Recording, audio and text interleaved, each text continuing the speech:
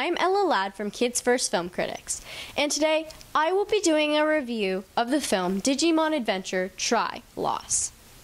Now, before I begin the review, I would like to make a disclaimer. This review is not meant to hurt anyone's feelings or upset anyone.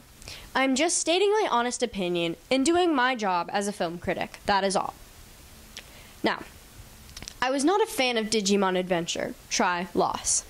It was boring, sloppy, and disorganized. The editing was choppy, the script meandered, and it made no sense to me.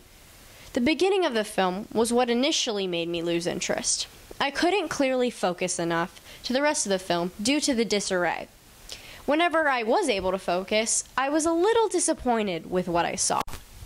The plot was slow, but the scenes that I saw were way too fast-paced and felt rushed. However, those were the scenes that lacked importance to the plot.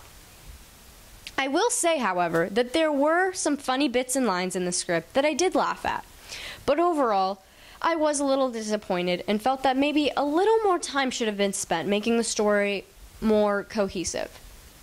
Overall, I would rate this film 1 out of 5 stars and recommend it for kids ages 6 to 12 years old.